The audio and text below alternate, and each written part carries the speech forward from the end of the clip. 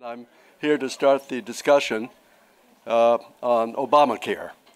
And really what we're talking about is what effect do our panelists and the audience believe it will have on healthcare in the United States, on the industry, and on the ability to innovate, because that's where the future of healthcare lies. And we all know that because of our backgrounds. So first, a word about what's been happening. We've gone through a cataclysmic event last week where the government was shut down for a couple of weeks, actually, on the basis of a faction of people in Washington believed that Obamacare was not popular and had to be taken down. Fortunately, as we approach the precipice of defaulting, the nation defaulting, they backed off, and Obamacare continues. People are trying to sign on to get their plans, and they're having difficulty. That will be solved, for sure. It may take longer than people hoped, but it's going to happen. But what is it that we want as a nation? What should we want? We should want that all the people, all Americans, should have some form of health care and some kind of insurance that they can afford. We should want that health improves and that the industry is supported to the degree that they can innovate and bring about those changes in health care that are the dreams that we all have. We've seen a dramatic improvement in lifespans, in quality of life. We've seen conquering of some diseases to some degree, at least control. Since 1981, we've seen the impact on HIV infections. Where would that be without research, without the industry? We've heard this morning about the reduction in deaths from cardiovascular diseases, heart attacks and strokes, dramatic improvements in these parameters. We've also heard about some of the beginnings of real changes in cancer and others. So where are we with Obamacare? First of all, we need to have everybody covered. We need to have a control of costs at some point. We need to have a choice, and all of these are made available in the program. What wasn't discussed enough was the fact that we had Romneycare. It started in 2006 and required people and businesses to have health care insurance. It subsidized the poor so that they would have their insurance. It had penalties for not being insured. I mean, all of this was in place, and people in Massachusetts, where it started in 2006, are happy with the results. I think there may be a few disgruntled, but they're few, and most people are satisfied with what's happening in Massachusetts, and therefore, why can't it happen in the United States? And so that's what it's about, and I'm not going to take a lot of time because we have, I would say, world experts on this panel. We're able to convince three industry leaders, really, to join us today, and I'm really delighted that they're here. First, on my left is Ken Frazier, who is he's a lawyer. What can I say? He started his career at Penn State, went to Harvard Law School, joined Merck in 1992, then became general counsel in 2006. He led the strategy for defense of the company against liability from Vioxx, and that was really critical for the company. Between 2007 and 2010, executive VP and president for Merck Human Health, and then in 2010 he became Merck's president, and 2011 became he added the title of CEO and chairman. And so welcome, Ken. Next to him is Alex Gorsky. Not a lawyer, he's a soldier. Alex began his career at the U.S. Military Academy.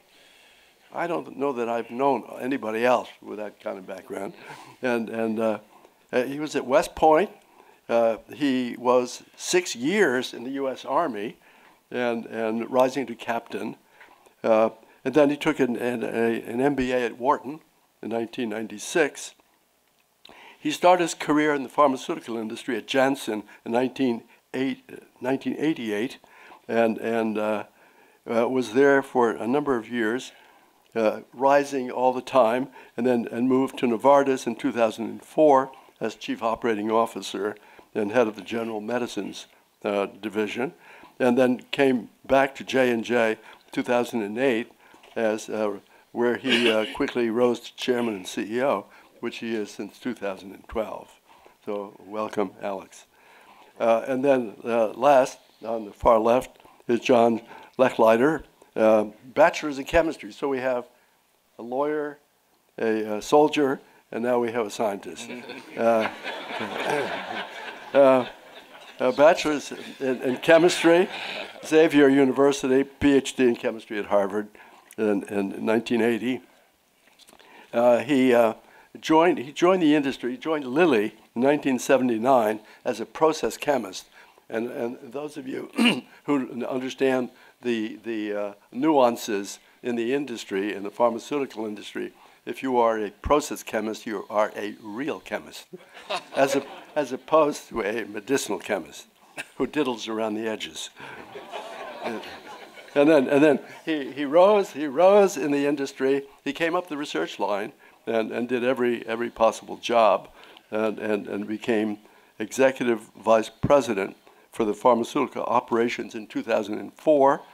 In 2005, became president and chief operating officer and director of Lilly. In 2008, became CEO and chairman. So we have three people who know everything about the industry because they've been a major part of their careers in the industry. We have deep knowledge, and we're going to ask them lots of questions. And so I will just start by saying that the Affordable Care Act is law. Obama had it passed in 2010. He was reelected as his major accomplishment. It was found to be constitutional by the Supreme Court. So it's happening, and there's no way around it. Therefore, what we want to examine are various things. We're going to have the 30 million people hopefully covered at some point, and we got to see what this can lead to. So I'm going to ask a few questions, and I'll start with you, Ken. How will the implementation of Affordable Care Act affect the healthcare industry, and what does the approach suggest for industry and for consumers going forward? Ken, you want to give us your ideas? Thank you, Roy. Let me start with a clarification. I am a lawyer, but my wife always says when you're introduced, you should say I'm a lawyer, but not in the pejorative sense of the term. Okay. So I want to thank you for allowing me to be here this afternoon. I was here for the morning presentations, and I have to say they were not only stimulating, but they were actually very inspirational. So thank you for allowing me to be in such an august assemblage of incredible scientific talent and leadership. So let's take a step back and talk about the Affordable Care Act. In some ways, I think it's misnamed. I think it would more appropriately be called the Affordable Insurance Coverage Act, because I think its main objective is to ensure that we have this insurance coverage, adequate insurance coverage for these 30 million Americans, and also for other Americans who frankly feel that they can't afford what's available today, or whose employers might not want to continue to provide privately paid for health care. So I think its main focus has always been on affordable insurance coverage. And that's not to criticize it, it's just to clarify that it's really not aimed at changing the care paradigm, the delivery of care paradigm. The act was designed to improve competition and consumer access in the individual and small group insurance markets. That's what it was there for. And it appears that now in its first enrollment year, the premise that the market can be organized to facilitate that kind of price competition seems to be correct. We recently saw in an October 11th article written in Bloomberg that premium prices for insurance at every one of the 4 levels at the state exchanges is about 1/3 lower than previous markets. So price and competition seem to be coming through. Focus group testing by the Department of Health and Human Services also highlights that for people signing up, they have 2 concerns. Number 1 is they want to make sure that their physician is in the plan's network. And number 2, they're worried about premium price. Now that's an interesting thing to keep in mind, premium price as well as whether your physician is covered. We also know that the success depends on the ability to enroll young, healthy, lower income people to stabilize the market risk, because the other purpose of the act was to prevent insurance companies, as it was said, from competing on the basis of underwriting. So we have to have a bunch of healthy young people in the market for it to work economically. So what's wrong with low premium products? Low premium products. Well, almost by definition, if you have a low premium, you're going to have high out-of-pocket costs. And that's where the dilemma for innovation comes in. There's a growing body of literature that shows that high out-of-pocket costs decrease people's use of healthcare services. It's pretty clear. If people have to pay out of their pockets, they simply skip healthcare. At a time when we increasingly recognize that adherence to treatment is increasingly important, and we heard it throughout the morning, to achieve other systemic goals such as cost efficiencies and good health outcomes, insurance that creates greater consumer costs at the point of service may work against those very goals.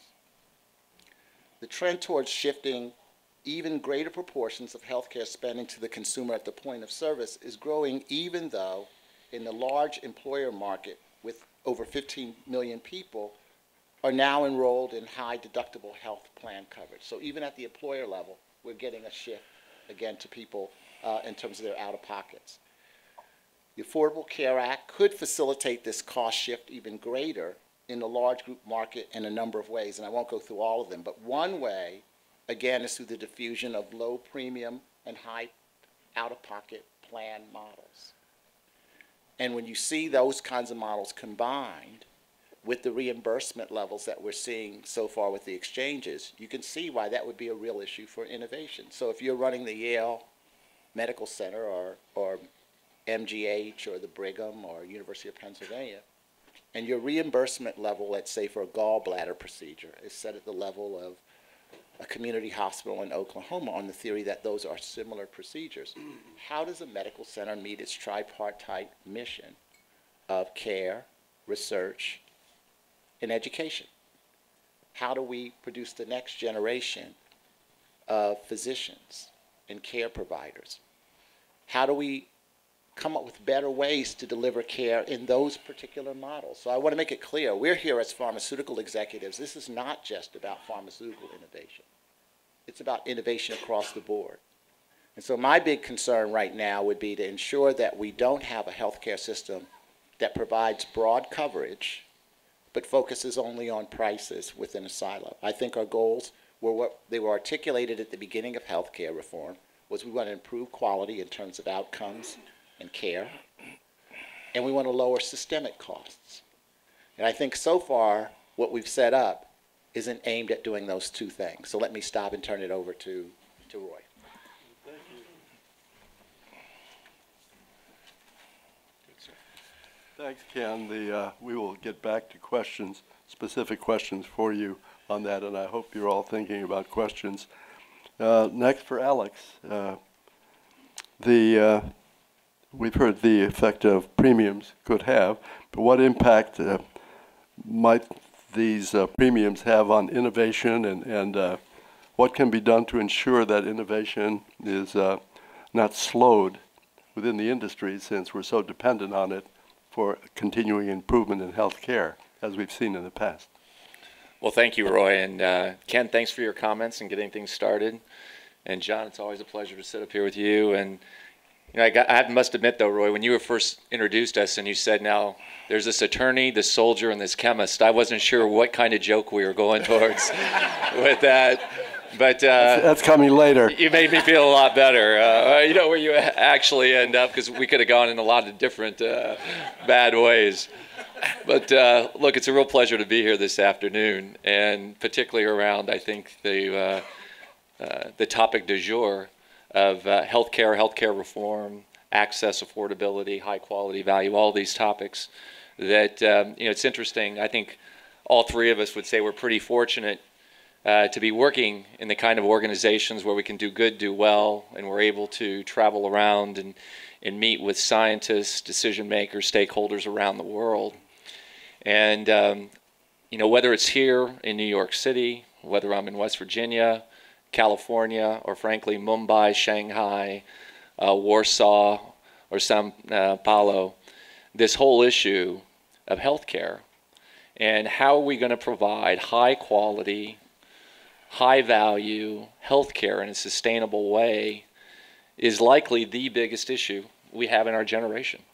And I dare say, if you peel back the onion skin of the budget issues here that we've been haggling over, and we're continuing, unfortunately, I think we've got a lot of tough sledding ahead. If we go to Europe and look at some of the difficult austerity issues that they're facing there, and even when we go to the growing markets and talk to leaders there, one of their concerns about the future is how do we do that? And so I think having this kind of discussion is just more important than ever. And I would say that frequently when we're looking at healthcare, we tend to look at it as a cost, and it's irrefutable. We've got to look at it from that perspective. But part of what I'd say this afternoon is we've got to look at it in a lot different way, also as an investment, and as an investment in productivity, as an investment in, frankly, stability in society, as an investment in well-being. And certainly the least expensive patient is the patient that's not with us. And so as we think about the future in healthcare and how we're going to take this on, I think thinking about what role innovation plays and how we look at it as an investment is more important than ever. Now look, we're very fortunate at J&J to, most people out there know us as a baby shampoo and as a baby powder company. Come on, you can smell it. I see you smiling out there when I say that.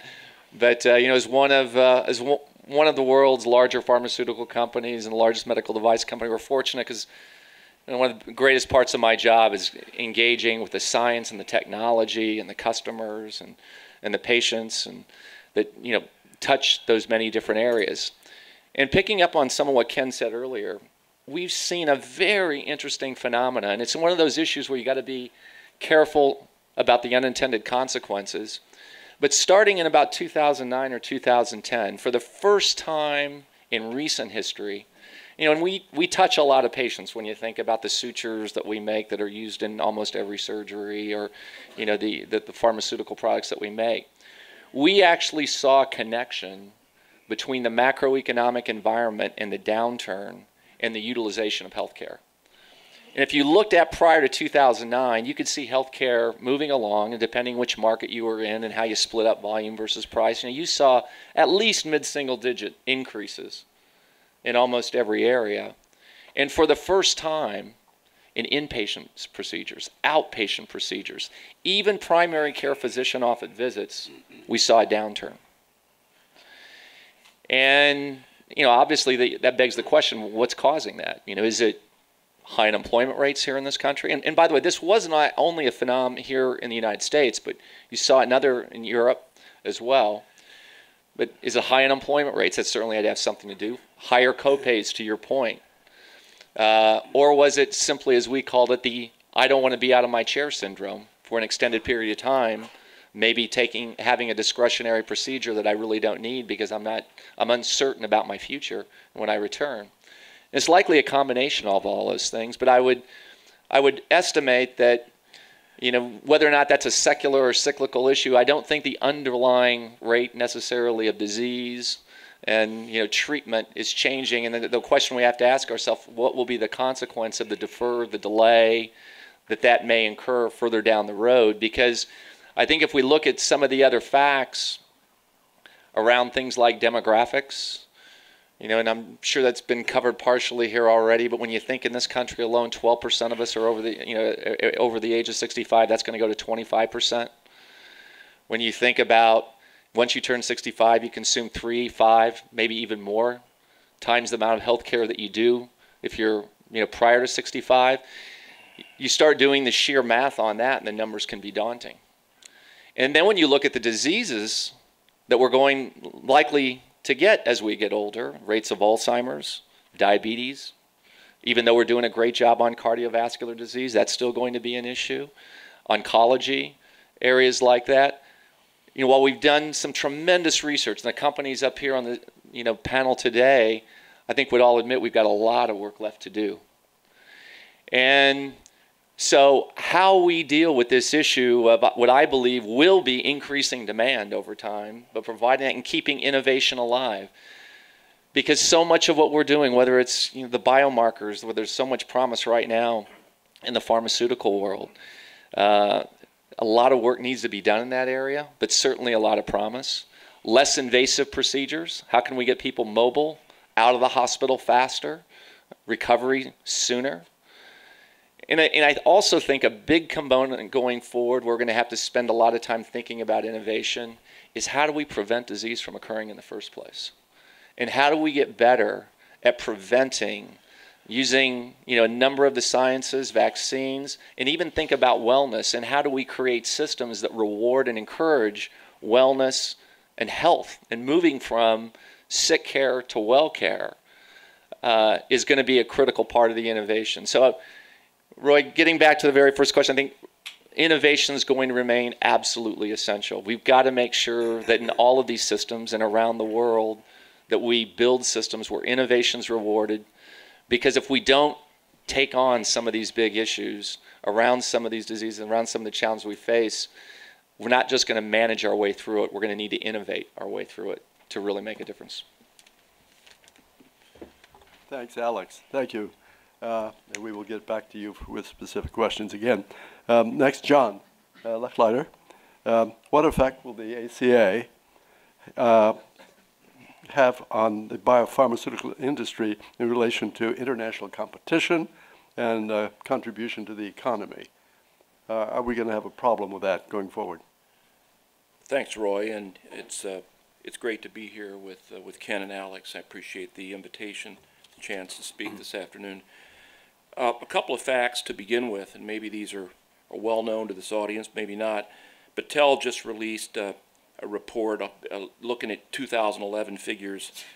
The biosciences industry account for more than 800,000 jobs in this country. They have a 4-to-1 job multiplier effect, so there are essentially 3.4 million U.S. jobs that are created out of this industry with salaries that are more than double the average wage in the U.S.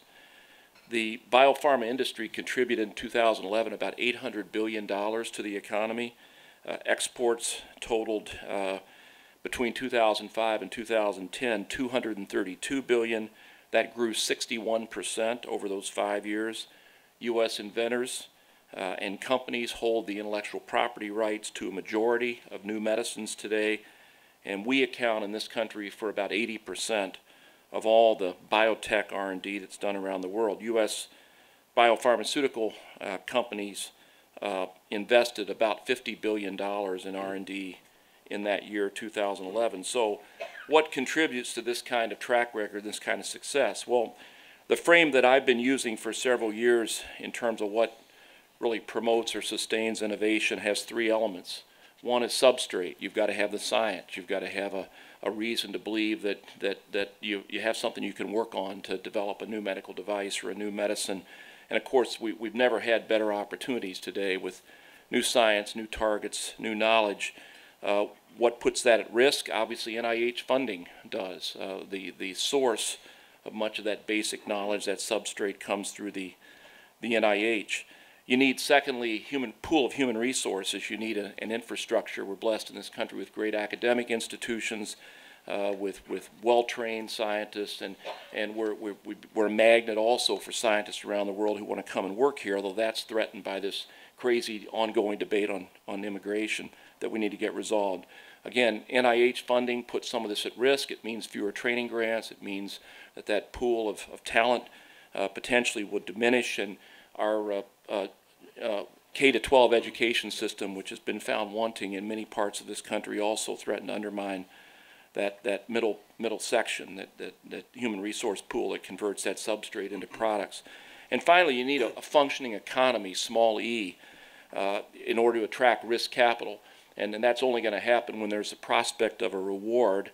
And so innovation must be rewarded, or all the upfront investment you want to make, or all the substrate you think you have to work with, all the talented people, won't produce useful products. So these are all variables, and although we lead the world today in biomedical innovation, our continued leadership is not guaranteed by any means. And there are many countries, there are regions within countries that today very much want to compete with us for a share of the pie here. Now, in terms of the impact of the ACA on innovation, on March 23, 2010, when the ACA was signed into law, in essence, the pharma industry was on the line for what we estimate is going to be about $115 billion in payments in over 10 years. Some of those come out of revenue, some come out of expenses.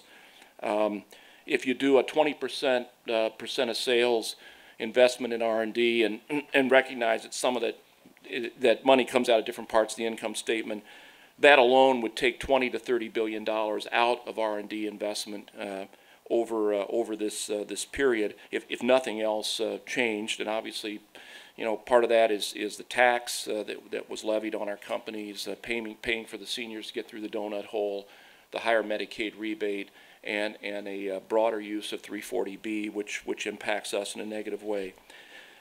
We were pretty clear at the outset that we don't like this IPAB feature, this Independent Payment Advisory Board, which is really put in place. It's a group of people accountable to essentially no one, who are charged with, in essence, sort of taking costs out of Medicare, even though hospitals and some other institutions are exempt from IPAB until 2019. So obviously, this is something that we in the industry are very concerned about and remain concerned about. Part D rebates are still on the table. If all the dual eligibles in Part D or the low-income subsidy people were switched over to a Medicaid-type rebate system, the impact on the industry would be probably a little bit more than what the impact of the ACA has been, somewhere we estimate $120 to $135 billion. So again, do your multiplier, that's what's going to come out of R&D. Well, and then there's the omnipresent threat of repeal of non-interference in Part D, another discussion, not technically part of the ACA, but something that's very important. What are the potential upsides for innovation? Biologics exclusivity. Although there wasn't bipartisan agreement on many elements of the ACA, this particular measure enjoyed broad bipartisan support, 12.5 years of data exclusivity for biologics, although the President's most recent budgets have suggested that should be taken back to 7 years. As Roy said, I thought it was the law, 12.5, but we'll continue to fight that. By the way, the savings amounts to $3 billion. The OMB estimates the savings of repealing data package protection from 12.5 to 7 years is $3 billion over 10 years. It's a drop in the bucket compared to what that same investment can yield in terms of new medicines. And finally, the question of access, expanded access. I think it's a double-edged sword. I think for the industry, having more people being confident that they can access medicines when they need them through an insurance program, that's inherently good for our industry. We saw this with Medicare Part D. The lowest point we stood in terms of industry reputation was prior to the passage of Part D, because seniors reckoned they would need what we make and discover, but they weren't sure they were going to be able to afford them. That changed with Part D, whether they're accessing generics or branded medicines. I think it's a good thing for the industry in general. that the people in this country, where we lead the world in biomedical innovation, can be reasonably assured of being able to have access to these medicines. Now, in terms of expanded access, you know, the question all of us have been asked since the ACA was signed into law was, you know, what's the upside for the industry? And I don't think any of us have been able to respond definitively that it's going to be, you know, it's going to lift all boats, or it's going to be particularly good for company A or company B. And I think, frankly, the verdict is still out on that. I think a lot has to do with which kinds of plans do consumers buy into, and is a low premium going to result in drug coverage that, in essence, does not give the newly insured the same kind of access to the formulary, the broad formulary that, frankly, most seniors have in most Part D plans today. So I think that's something we need to keep an eye on, and I expect over the next couple of years the answer to that question will become more clear.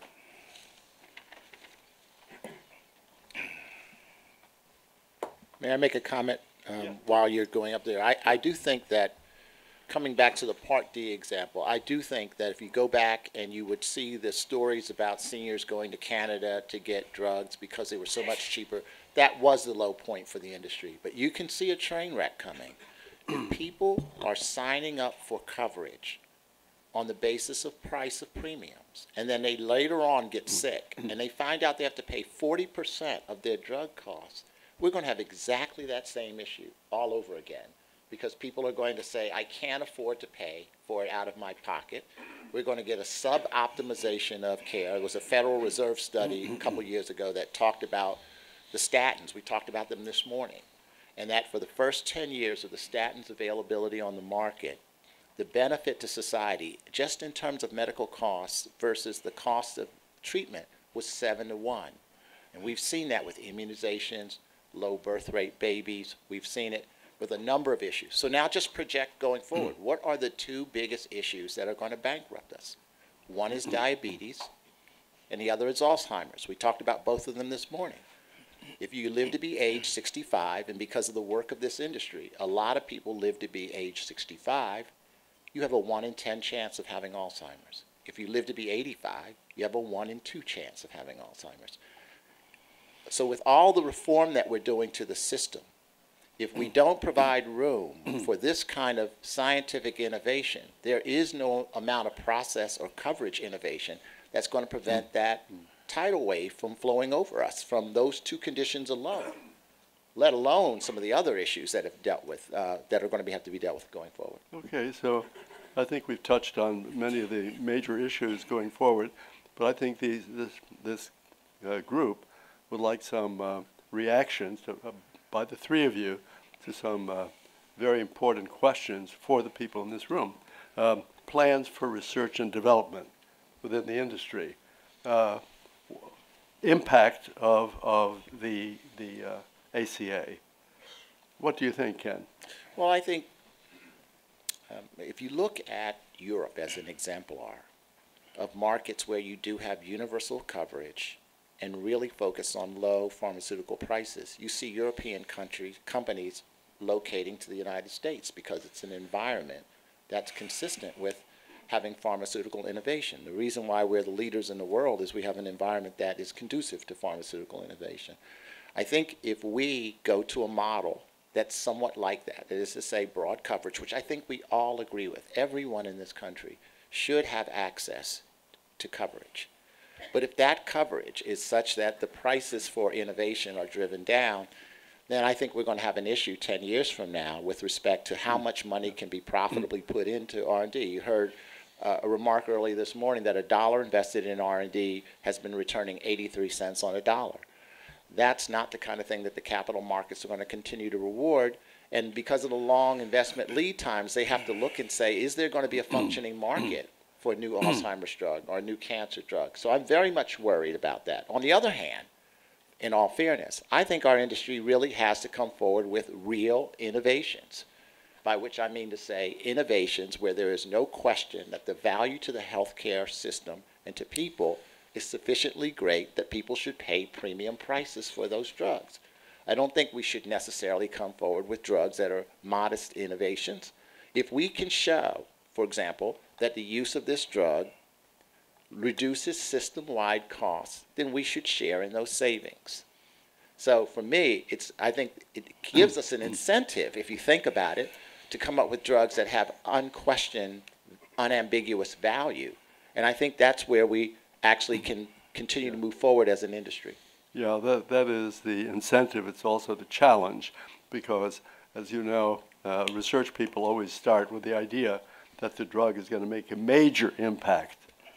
And yet, after working at it for many years, may come up with something that makes a very minor impact, and they say, well, but we've got to recover our costs. Right. You know, Roy, if I could just pick up on that, Yes. because I really do think it's an issue we face as an industry and frankly for all of healthcare.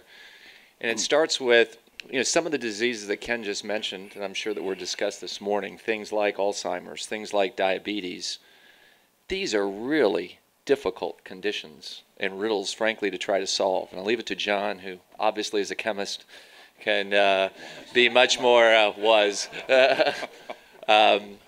eloquent in his description. But you know, the conditions that frankly are going to impact us the most are some of the more complex. And the day of simply taking a single receptor and being able to plug it in, turn it slightly, and get a good solution, we figured out a lot of those areas, much due to the hard work of many of the people in this room.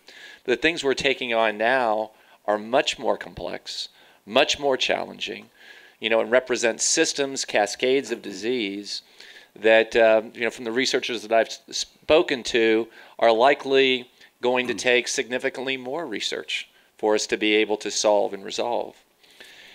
And related to that is the issue of, absolutely, we want to bring products to market that really make a difference. But when you swing for the fences all the time, it can be a very risky proposition. And by definition, you know, the greater leap we go for in science, the more risk that's inherent in that swing. And what we usually tend to see is either, you know, once in a while we see the great breakthroughs, but we tend to see incremental science where we make a marginal improvement, something slightly more, and before you know it, you've gone from A to B, B to C, C to D, you've gone from A to Z, and you see significant progress. And by the way, hopefully in some of those cases, we've learned a lot about managing the risks associated with it as well. So I think that's going to be part of the balance that we're going to have to deal with is how do we strive for significant improvements? And by the way, a whole nother conversation about the data, the science that's then required to demonstrate that in a statistically significant way is often requested. Balancing that with a lot of patient need in between, and frankly important learnings that we need to think about as we create the science to, you know, ultimately produce these products and treatments. Yes, thanks, John. John? Well, I just make a brief comment and go back to what we learned, building on something Ken was talking about earlier, what we've learned from Part D. In February of this year, the CBO came out and lowered the projected cost of Medicare spending over the next 10 years by $137 billion. Now, 75% of that lower spending rate, it was due to medicines, in essence, either lower acquisition costs. 4 out of 5 prescriptions today in this country are for generic medicines, which, by the way, are our legacy. We may not be in that business, but the only reason we have $4 a month at Walmart is because somebody did made the investment, took the risk beforehand. But it also, this is important, the CBO acknowledged for the first time that the use of medicines, the broader use of the appropriate medicines in Part D was lowering system costs. So this I think was a breakthrough, and I hope that, you know, the government, having discovered having stumbled upon the truth, doesn't go on as if nothing had happened, as Churchill once said, okay? We should learn from this. Broad formularies and broad access to medicines is an integral part of providing good and effective health care. JAMA did a study, I don't know, Ken, this was a couple years ago, I think, where they looked at, here's the pool of people pre-Part D, here's the same group of people post-Part D, $1,200 per year per person enrolled on Part D and lower medical costs, the only difference being they had access through Part D to medicines. And most seniors do have access to a broad formulary. So we've got to learn from that. I think as we think about what we really want out of the Affordable Care Act, which is better health for this population, the data's right in front of us. Yeah, they are. So I think we're all convinced that research and development is critical for the future. one thing that was brought up briefly was the potential of oversight of pricing. And that is, there has been a lot of press that some of the products in the recent years have been at very high price, modest contributions, and prices have been rising. The price increases have been faster than the inflation rate by a couple of fold.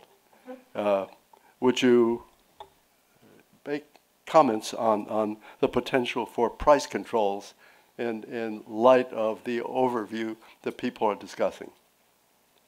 Do we anticipate any price controls going forward? Well, I sincerely hope we don't have price controls in this country. Again, we have done the experiment elsewhere. You can look at what happens in Europe. You can look at the amount of money that gets allocated to innovation in Europe. I think the political challenge we have is that when I go down to the Hill, people say, well, why shouldn't we be like Germany? Why should, if the Germans actually put price controls on drugs, why shouldn't we? And the answer is a lot of what John said. There's a real benefit to this society that goes well beyond the price of drugs, of having an innovative pharmaceutical industry. And by the way, it's not just the industry. We talked about this morning the whole ecosystem that exists with NIH, with academia, and how all of these things working together keep the U.S. at the lead. I just came back from China. If you're in China, it's really clear they are going through their 12th five-year plan. And at the top of their five-year plan is they want to climb the curve of innovation in biopharmaceuticals. They understand that that's where we want to be in the world. And I don't think it makes sense for us as a country to follow the path of Europe. I don't think it makes sense for us as a country to want to compete in areas where we know eventually the world is not moving. We already are a leader in areas like biopharmaceutical research, and I think if we create an environment in this country that doesn't provide an incentive for the capital markets to keep investing, i.e. price controls or IPAB, I'm afraid that we will not have the kind of innovation that's going to be necessary to avoid what the Alzheimer's Society says will be the bill for Alzheimer's in 2050, which is $1 trillion. So a disease-modifying agent for Alzheimer's, it's impossible to conceive that we could charge too much, given that the cost of the disease will be $1 trillion in just a few years. Yeah. Anybody want to add? Alec? Ken, all good points, which I would agree with. I think the other, to add on to what he was saying, I think that the other issue we have to think about is what exactly are we going to talk about when we talk about price and cost, particularly if we move to an environment that is going to have more of an outcomes focus. And our current system is quite complicated. It does tend to take a line item approach, frequently by law or by the systems that we've built. And I think staying focused more on what impact we're actually seeking, what the overall intended outcome is going to be much more important. And here, again, is I think one aspect of our current healthcare system that you can have a lot of unintended consequences by focusing specifically on an individual price versus the entire system. So I think that's a warning and an opportunity for us. Yeah. John? Just a couple of comments. I think for the 2012, if I recall correctly, the total of what we paid for medicines in this country actually fell slightly versus the previous year for the first time in maybe in history. Now, part of that is a function, obviously, of a lot of our medicines becoming available in generic form, but certainly I think that's an indication of not only the fact that medicines in general are accessible and affordable, but the fact that the drugs bill is not, at least in that year, outpacing the growth of healthcare in general. In addition, and I think many people here know this, in addition to 80+% of medicines being available in generic form, or prescriptions being written for generics in this country, we have lower cost generics than most other countries around the world, where what we might call a generic is a branded generic, and typically is a decent fraction of the innovator price. Now, with respect to cost, I get asked this question all the time: how do you justify a cancer therapy that's $25,000 a year or whatever? I think you can go out there and pick things out and drill down to the point where, well, for this patient, was that cost worth it, and all these sorts of things. I think you've got to look at the aggregate. And in aggregate, our companies compete on price in almost every category we work in today. So there's a list price, but to get on that formulary, to get on that PBM formulary, to get into Part D, we have to compete. We have to offer value, sometimes compared to our own generic versions of our own product. So there is a market somewhere here, and I think, you know, we can't kill the market in our efforts to try to make sure that people can access and afford medicines. Right. Well, I think these are critical points, and perhaps the one that stands out for me is the fact that an important new drug in Alzheimer's, or a really important drug in cancer, which may be closer, who knows, will change public opinion to a great degree. People really hang on what's happened recently, and it's critical for the industry that we continue to innovate.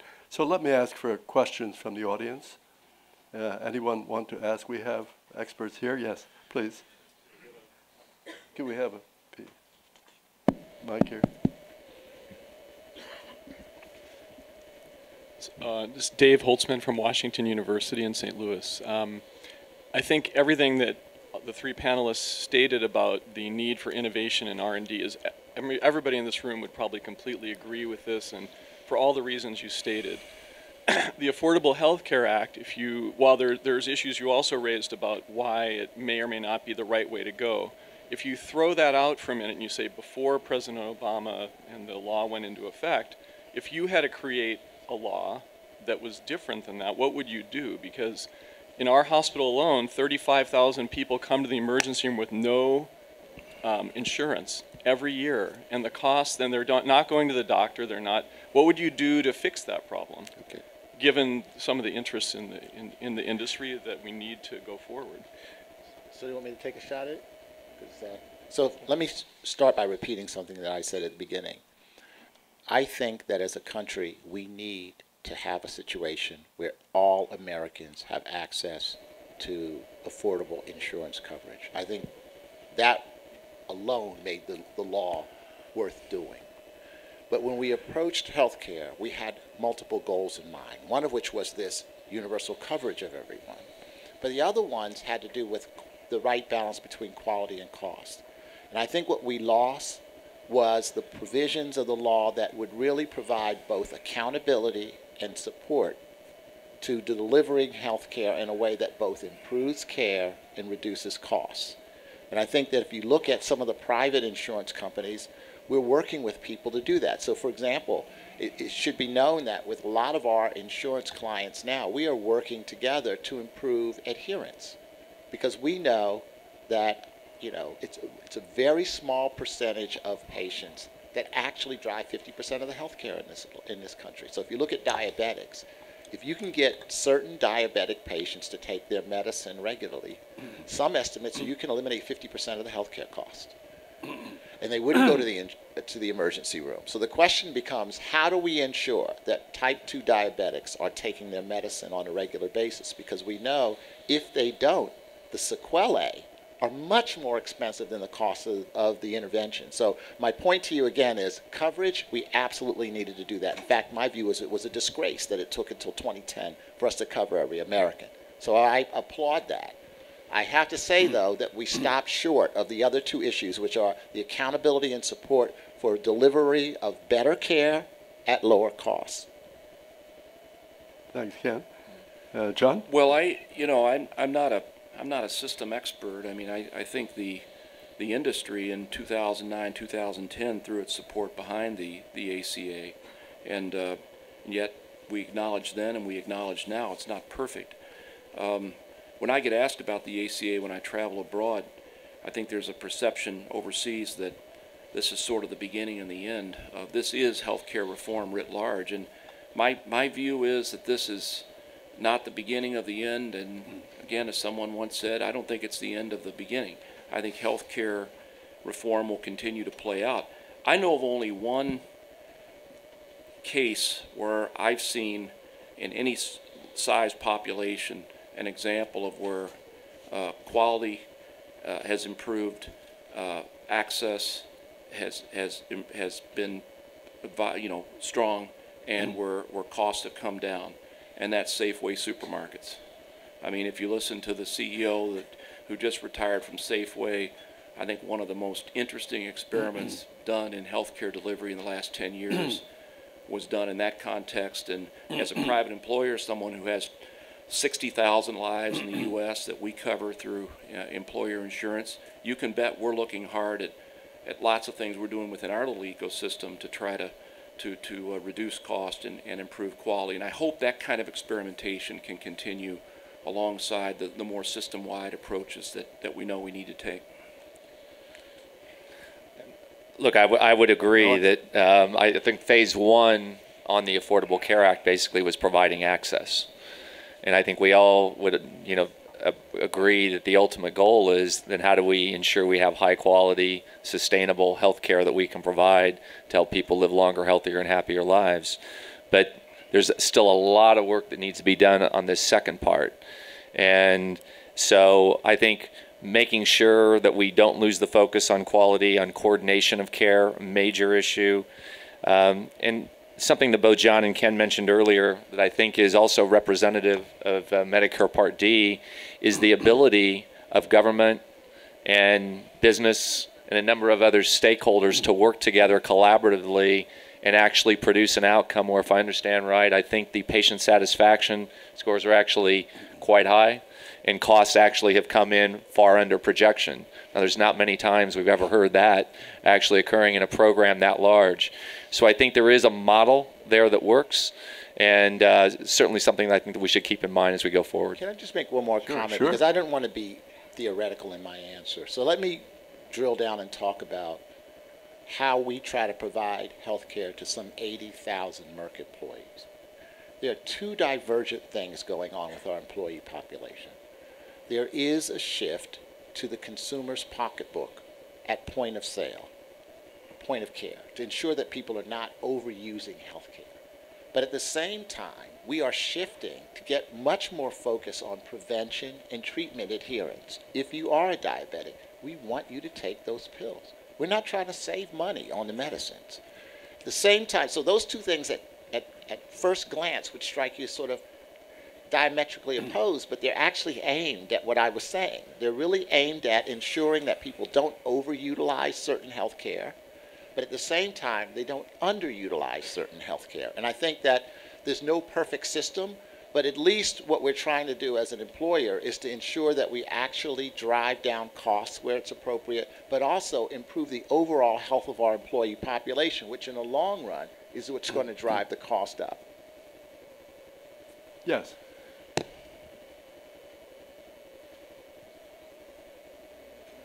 Thank you. Marion Wentworth with Merck. First, a comment on your observation, Dr. Vagelos. If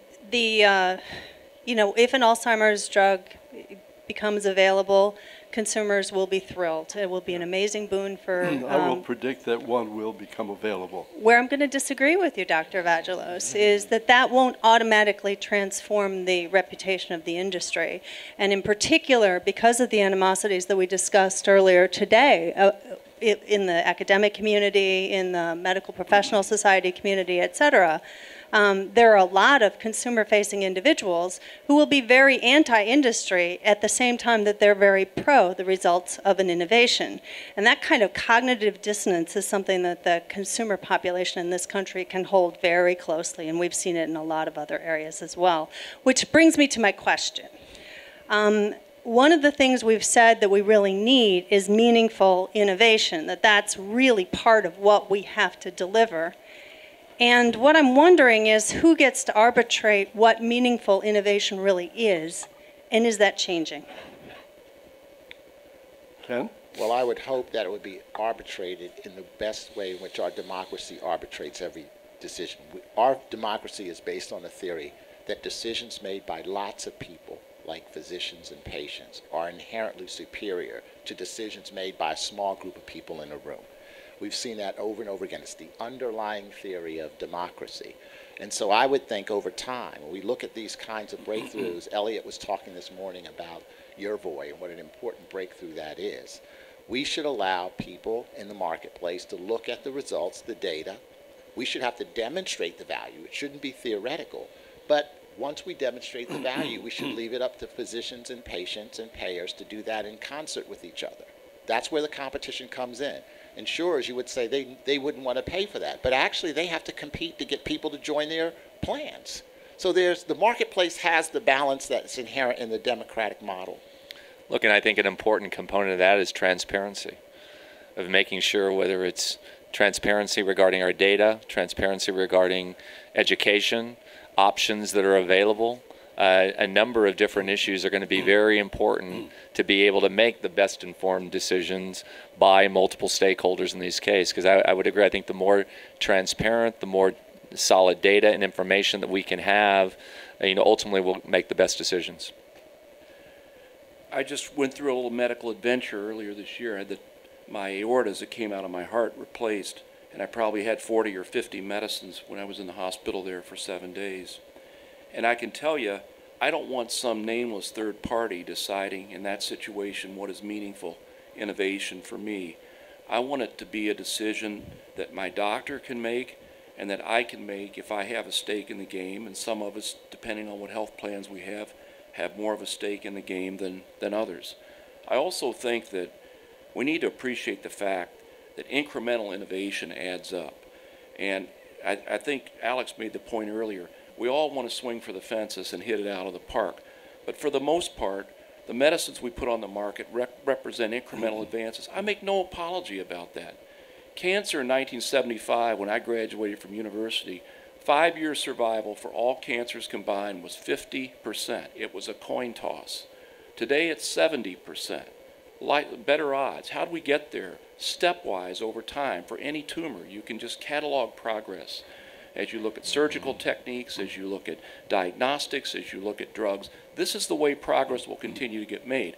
If we're going to decide that we're the smart people going to clip those incremental steps out, we're not going to continue to make that kind of progress. I think that's true of the history of all drugs, and I agree devices. with that, of course. We started with the antihypertensives that were rather toxic, and then safer antihypertensives, and then different kinds of antihypertensives for different kinds of patients. And the same thing has happened with the cholesterol-lowering drugs, which there are several different mechanisms now. Things that evolve, they get better, they improve, and that's how we benefit. Okay, other questions? Yes.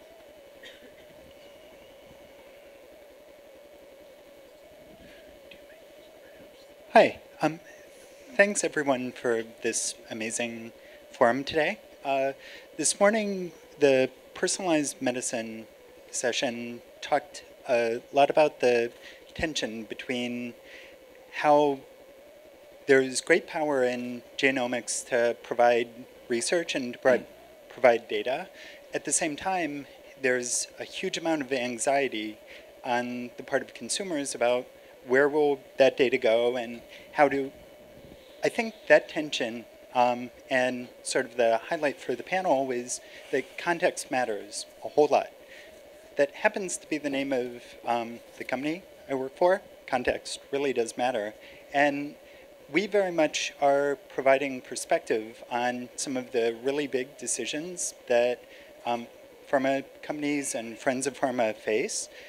To that end, I'm really interested in you guys. You've got amazing perspective on the next 10 years of life sciences. What are some of the biggest things you could tell people to watch out for and to think about to set the context for the future? Because I think the best part of today has been that there's reason for a lot of optimism about the research and things to come. So, thank you. Thank you, Ken. Thank you for the question. And I wasn't here for the panel this morning, but it sounds like it was a great dialogue. Look, as I look at it, I think there's a number of areas. One, if I start with our pharma area, it is the potential to be much more targeted about where we do not use certain therapeutics. And as we reflect on it now, John was talking earlier about the great progress we've made in oncology, and as I talk to our researchers in that area, it truly is just beginning to see the response and to see the potential where we better understand so many different conditions now as very heterogeneous conditions, and what specific mutation is leading to a particular type of disease. So for me, that holds huge potential. And by the way, if we can also target people who may have a reaction to a compound where we've taken drugs off the market because a very rare subset has a particular negative, or side effect, and suddenly make that treatment option available for people, and we've got numerous examples of that in our history, that's another great option. When I think about devices, I actually think the potential for combinations of devices in biologics and pharmaceuticals has got a ton of potential going forward. And if we can get more targeted delivery to certain areas, if we can come up with new, unique applications of delivering, a therapeutic vis-a-vis a device to a specific site, again, great potential, and we're working hard in a lot of different areas there. And again, all with the potential impact of increasing effectiveness, decreasing morbidity and mortality, associated with it. I'd say third for me is the area of regen med. And, when you think about it now, we go basically from, and I'd have to say this, Tylenol to knee replacement. Now, there's a couple of things in between that we can do, but it's pretty difficult. And, and many people look at, as you go around this room, have a prosthetic device, are thinking about having to get one. And, how can we intervene sooner to regenerate our own cartilage, our own skeletal system, the own musculature? And again, there's a lot of very interesting science. It's still very early. I think that may be later down the road. But for me, that's an area where we can help the body regenerate itself in other interesting ways. And by the way, that applies to cardiac tissue, the eye, so many different areas that we're involved in now that I think could be really exciting. So those are three examples that I would put out there. One last question, and then we have to close this section. Peter Young from Young & Partners. There's been a lot of discussion about ecosystem for the pharmaceutical industry, and I'd be very interested for opinion from any one of you about the balance that you see between internal research, licensing and partnering with biotech companies, and then the topic earlier, which was academic institutions, because obviously all of you have to have some blend. So how do you strike that balance? I'll ask John to take that, and we'll have only one answer so that we can close that. Good, I get to answer for everybody. I think we're on the cusp of a new set of relationships within this ecosystem. I think we're moving from a kind of a quid pro quo. Here's what I do. Here's what you do. Here's what I can do for you, to something that's much more integrated. I think medicines in the future are going to have multiple authors. Okay, and there's going to be a lead author. But I think the way we work with academic institutions, with biotech companies, with not-for-profits, and even with the NIH, I think is beginning to look much more promising to me in terms of relationships that really do take advantage of what we each can bring to the table, tear down some of the walls and barriers that have characterized some of these relationships in the past. I'm actually quite optimistic. I think it's part of the path forward for the industry, and it's happening. Thank you, John. Well, I think what we've heard today is that the ACA is here. Everybody's pleased that there's going to be coverage, broader coverage of the population. There are some questions, and I would just remind you that the reform plan that took place in Massachusetts has gone through several amendments since it was passed, and therefore there will be amendments to the Obamacare to bring it, I hope, in line with some of the aspirations that we've heard today, because we're really dependent on academia and industry to do the job to continue our health care improvement. So thank you all for being here, and thank you, Ken, Alex, and John. I'm glad to hear you say that drug device